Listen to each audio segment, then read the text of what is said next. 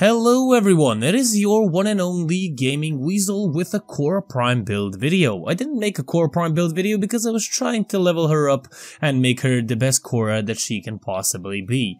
Now, I think I did a pretty goddamn good job, and of course I'm gonna show you guys what I made and how my build looks like. Of course, to each their own, everyone can make builds however they want to and mod their Warframes however they want to. I just think that this is a pretty decent guide on what to aim towards when you're making yourself a Khora Prime. Now, of course, a like and a subscribe would be greatly appreciated by the Gaming Weasel channel and of course by me, because I am the Gaming Weasel, and to have more weasels around the world, it would be pretty amazing to see more of you guys just, you know, joining the Weasel squad. Even that sounds so cringe, but I'm gonna go and roll with it. But the first build on the screen, oh my god, it popped up so fast. Steel Charge for the aura, we have Cunning, Drift, Stretch, and of course Overextender for that extra juicy range.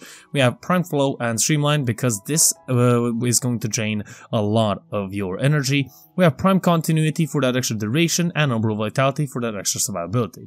I do use Arcane Fury and Molt Augmented on her, but you can basically put any Arcane that you want. Personally, I'm not that big into Arcanes, but you know, to each their own. You can basically put, I did see some people use Guardian and Grace, so you can do that as well. And of course, the two main mods, Accumulating Whipclaw and Pilfering Strangledome. Pilfering Strangledome, of course, for that extra 65% loot drop for our farming queen. Also, with this build, it would be very good if you had a melee weapon with a great Riven mod on it to increase, of course, the damage of Whipclaw, because your power strength is 40%. It does scale a little bit off of power strength, but it mostly scales off your melee weapon's damage, and that is counted towards your total damage. I'm using the dual series. It's on the screen right now.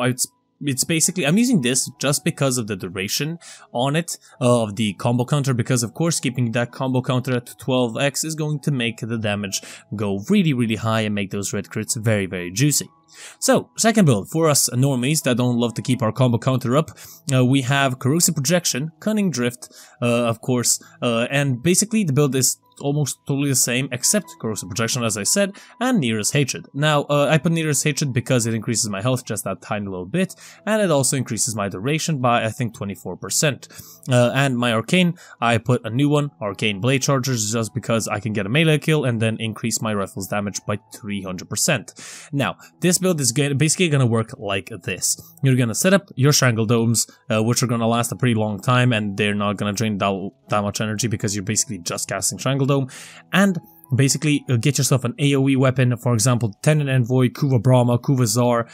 Preferably, if you possibly can, get yourself a Prime Firestorm or Ordinary Firestorm on your weapon and just basically kill the enemies inside of the Strangledome, because, of course, the enemies need to be captured by the Strangledome to get the Pilfering Strangledome augment to work and get yourself 65% extra loot. So, basically, that is it. I used the Tenant Envoy, by the way, on screen right now, as you can see, the build. Yeah, hope you guys enjoyed. If you guys did, do leave a like, a comment, and subscribe. I try to make this quick and snappy and easy for you guys to follow. So, yeah, thank you guys so much for watching. This has been the Gaming Weasel, and I will see you guys on my next video. Over and out.